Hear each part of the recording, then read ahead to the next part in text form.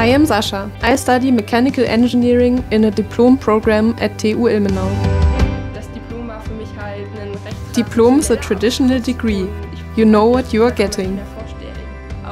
Even though the title is traditional, the program itself is very modern and contains the latest research.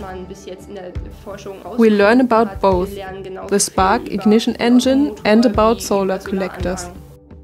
The Diplom program is very hands-on. Almost every lecture comes with an internship. Lecturers and the examinations office are very supportive. Mechanical engineering is quite mathematical, but not scarily so. You just have to work hard, then you will be fine. There's an abundance of study places. My personal favorite is the library. During the first 4 semesters, you get to see a bit of everything. Then you decide on which of the 4 groups you would like to specialize in. I decided on production technology. The program is for people who like to figure things out, who want to know how things work, and who are not afraid of asking, how does this work, and why are we doing this?